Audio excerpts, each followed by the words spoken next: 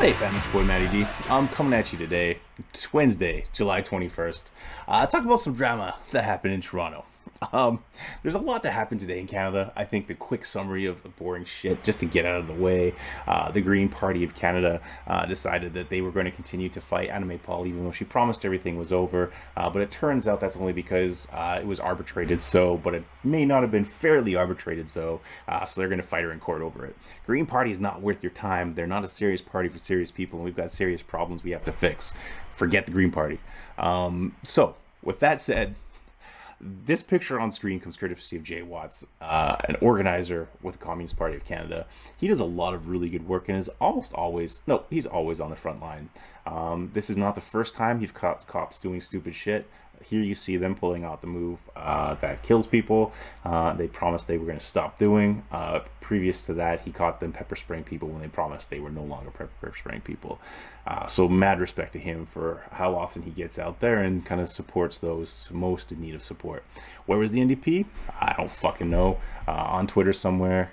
Where's City Council? Same thing. I think we got... so Comrade Dylan, hey, Mike Layton, this is the kid of Jack Layton. I know you're opposed to this, but this can't continue. This is outrageous. What's the plan for challenging? And then I don't think he has anything coherent, just like a bunch of like random text and videos from people who were on the front line. I think the liberal parties are kind of exposing themselves to just be useless for the people. I really respect and appreciate the Communist Party for being out there, and a lot of other really good groups too, like Surge Toronto. And I want to say, I know people are already pissed off on being so positive about the communists. Offline, the communists are the coolest people. I don't understand why they're such assholes online. And if you dislike them, it's probably because someone was rude or mean or just dumb online. And I don't know why that's their persona. I think they like to bait people because then they can dunk and share it on like Discord. I don't know what it is. Offline, they're super cool people. Do not judge them by their online presence. I don't know why they're such assholes online. So with that said, I think there was like some really good work done there. So please check out the Communist Party. Please check out Jay Watts, the Hoser. Please check out Surge Toronto. If you don't know, like a quick summary of what happened, and I'm just going to mute this so it doesn't blow up your ears. Set up. So we had City Hall from Toronto order in the cops. There's a peaceful encampment of people who were trying to survive, unhoused people. People were trying to support them because it's a peaceful collection of individuals just trying to survive capitalism, late stage capitalism, the best kind of capitalism. And the cops come in, start pepper spraying, hitting people. Of course, the cops injure themselves, as they always do. They're trying to get some pity points online, saying some cops were hurt.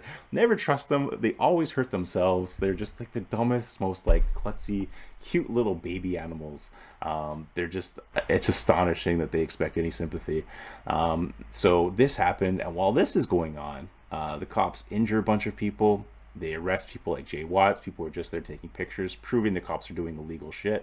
Again, like, this move kills people. Why the fuck are you doing this to peaceful protesters? And they're not protesters. Let's be clear. They're not protesters. They're not demonstrators. These are peaceful people surrounding other peaceful people trying to live in tents during like a climate that's killing us while we aren't taxing billionaires. They're just trying to exist, and this is how cops spend their time. Absolutely soulless, absolutely disgusting. I smile because otherwise I would cry. Okay, so this is what's happening right now, right? Cops going in, they I think arrest 25 people, and then shout out to the Hoser who follows. The cops take them down to a district.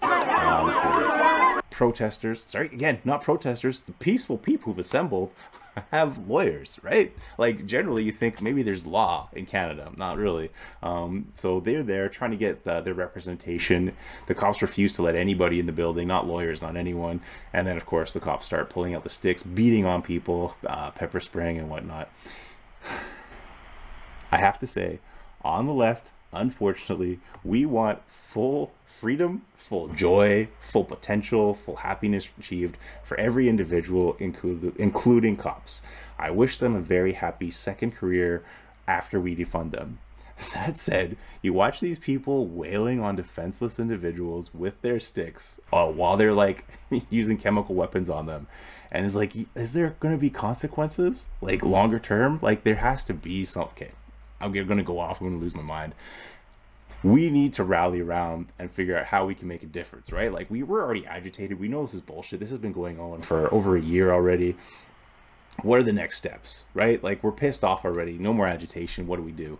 I think the solution, if we look to the states where they've been successful in fighting against cops and defunding, is municipal movements. And I think the best we have in Canada right now is Horizon Ottawa. They do a lot of really good training and organizing around defunding the cops, fighting for transparency, and fighting to get the rich developers out of City Hall. Ottawa is like a really tough political climate municipally, and they've done a really good job of connecting people. And I'd recommend, no matter where you are in Canada, to reach out and see if you can kind of learn from them. They run a lot of workshops through Zoom, so you can kind of see them bringing people from around the world, talking about how you build power locally and how you use that power to affect real change. And then they also do stuff like events and random things to try to defund the police and fight for transparency. So there's a lot to learn from them, no matter where you are in the country. And then you can use that either with like your own socialist or leftist groups within your own municipality. And if none exist, they will. Maybe you're the one who starts it. But until that time, maybe build up your network with other mutual aid groups like tenant unions, groups like Food Not Bombs, caremongering groups on Facebook can also be a good way to kind of just get in touch with your neighbors, find out where people are already agitated, and start kind of uniting people in terms of organizing to affect real change. We'll talk about that more in like different videos and whatnot, but this is the thing that was heaviest on my heart today, watching this brutal violence take place. And it's like, fuck, we've had enough.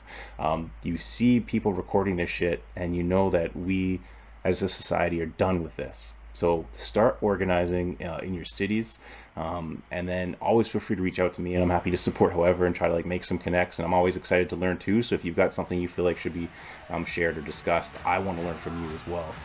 Please comment or DM me or whatever. And I wish you a very peaceful and relaxing evening, unlike what a lot of Canadians had.